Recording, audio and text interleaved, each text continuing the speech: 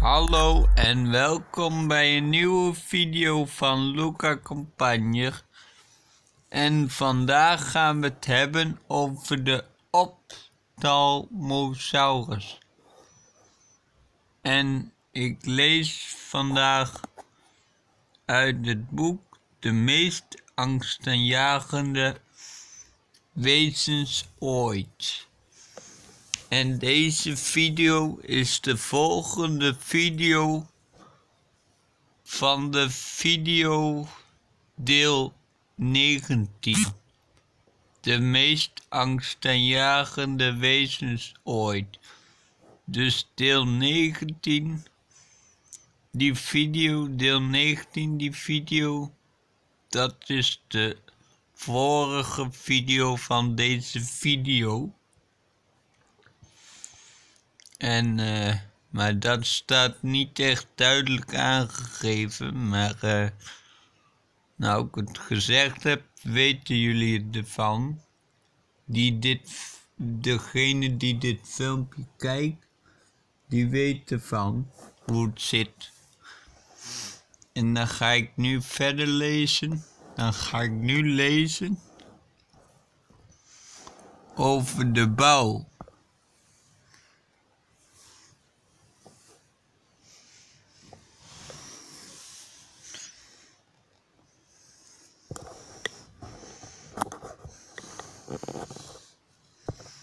Je kijkt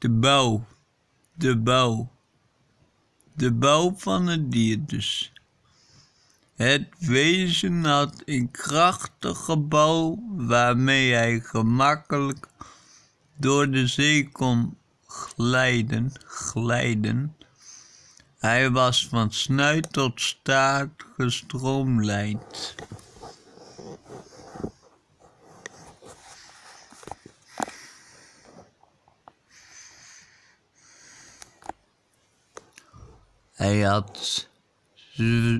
Hij had zwempoten.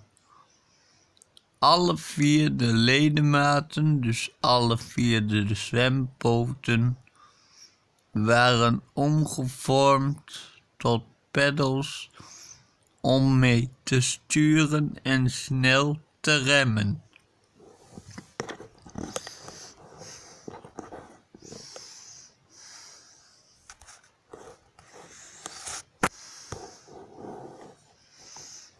De tanden.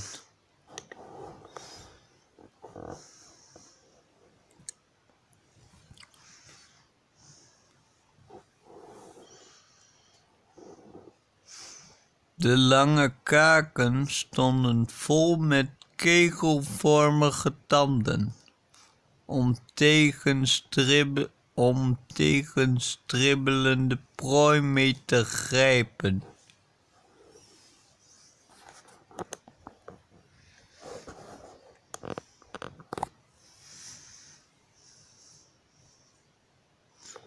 De staart.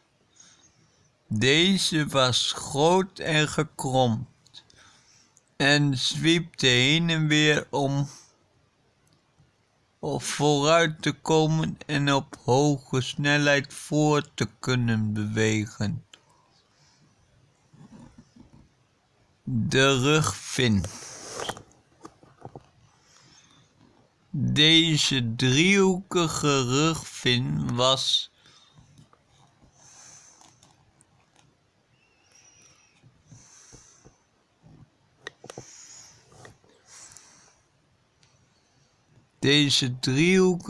rugvin was eerder een uitstulping van vlees dan een echte benige vin, zoals bij een vis. Gaan we naar de volgende bladzijde. En ik lees hier trouwens op bladzijde 71. En de ophthalmosaurus leefde in het late Jura van 154 tot 144 miljoen jaar geleden. En dan dit oude visachtige reptiel had grote ogen. Daarmee kon hij heel goed zien. Ideaal om op een glibberige vis te jagen. En snelle vis te jagen. De ophthalmosaurus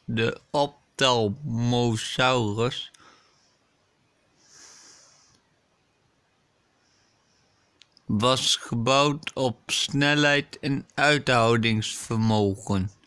Zijn slanke vinnen, gestroomlijnde lichaam en een stevige staart gaven het dier veel snelheid.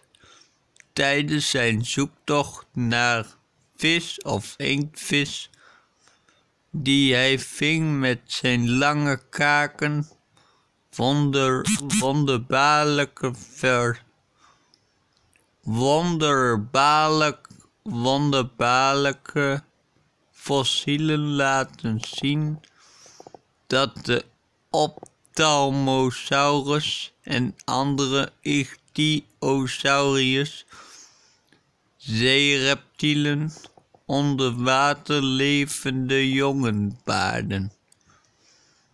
Net als hedendaagse walvissen en dolfijnen dat doen. Sommige fossielen zijn van vrouwtjes met ongeboren baby's erin. Andere zijn van vrouwtjes die tijdens de bevalling stierven.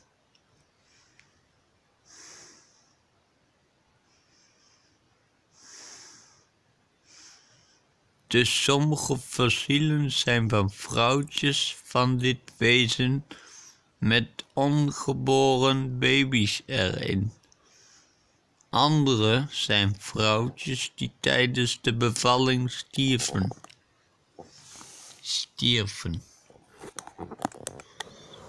Zonde, gemiste kans.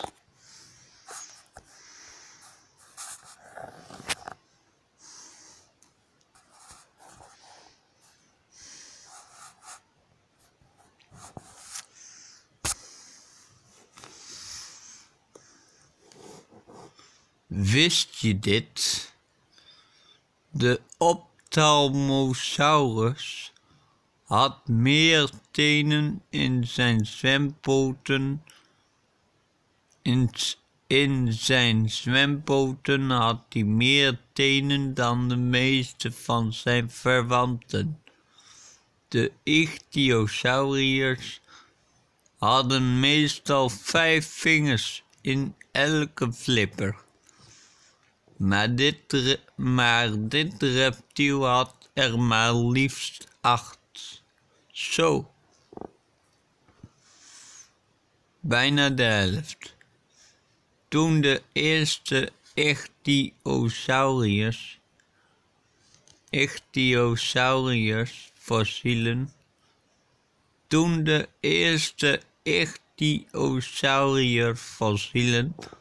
Aan het begin van de 18e eeuw waren ontdekt, dachten de meeste mensen dat het de resten waren van uitgestorven dolfijnen of krokodillen verdwenen na de zondvloed.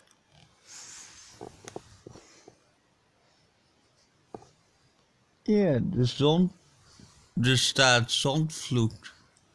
Ik weet niet wat dat betekent hoor. Ik weet ook niet alles.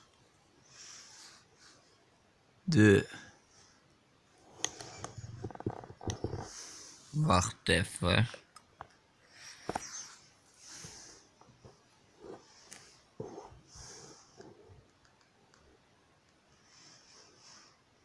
De Shonisaurus.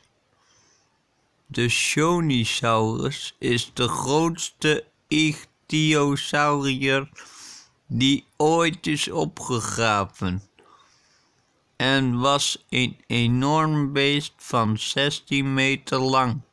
Zo.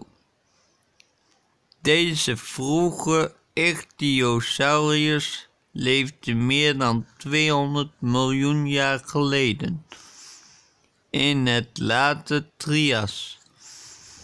Hij had een lange, spitse, toelopende staart en een paar grote peddelachtige zwempoten die elk 2 meter lang waren.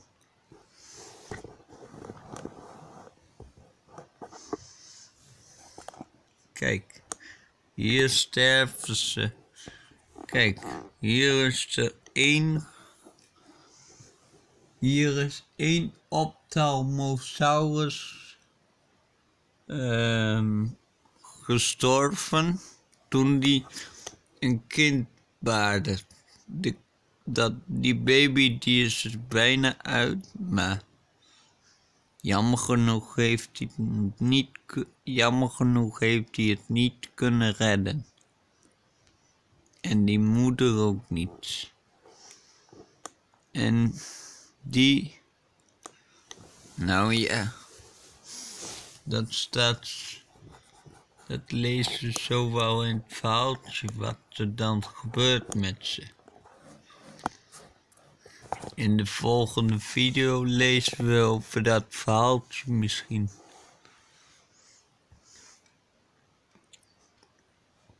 Kijk, hoe groot waren ze?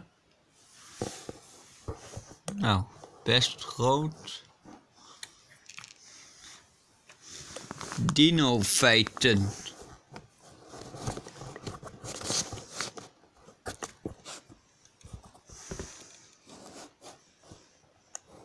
Lengte 3 tot 4 meter lang. Gewicht was maximaal 550 kilo.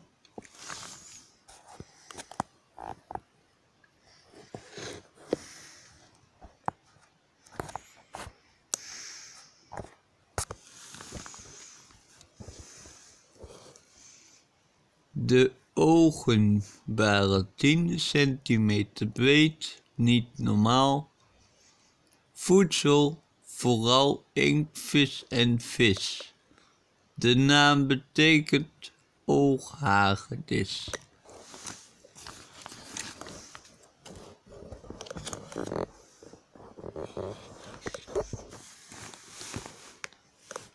Fossiele resten van de Ophthalmosaurus zijn gevonden in het noorden van Europa en in Noord- en Zuid-Amerika, Engeland,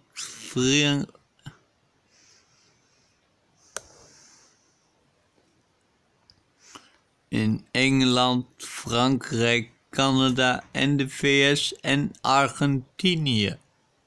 Zo, het is veel, hè?